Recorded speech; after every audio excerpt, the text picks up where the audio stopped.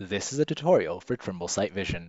For more information on this product, visit sitevision.trimble.com or contact your local dealer. Hello, and welcome to another Trimble SiteVision tutorial. In this segment, we'll be going through logging into Trimble Connect, creating a project, and uploading models and data for SiteVision use. Before you're able to use your SiteVision unit, you will need to have the following items set up and configured beforehand: a SiteVision software subscription, a Trimble identity or ID, and models and data to upload to Trimble Connect. To set up a Trimble ID, go to connect.trimble.com on your computer or mobile device. Then click the yellow Sign In button on the upper right to get to the Trimble ID login page. Sign in with your own credentials or those of an account with a valid SiteVision license. For more help on this particular topic, consult your licensed distributor or local dealer.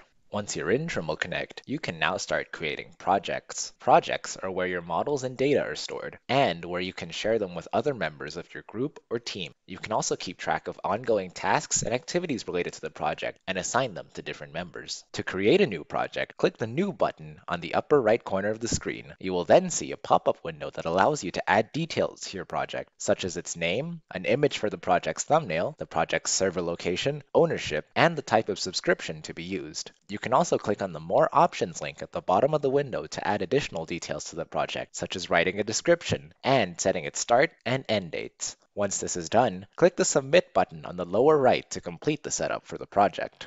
Once you are in the project, you can upload your model files directly by dragging and dropping them onto the Connect window, or by clicking the Add icon on the upper left, followed by Upload Files. You can also create folders within the project to further organize your models.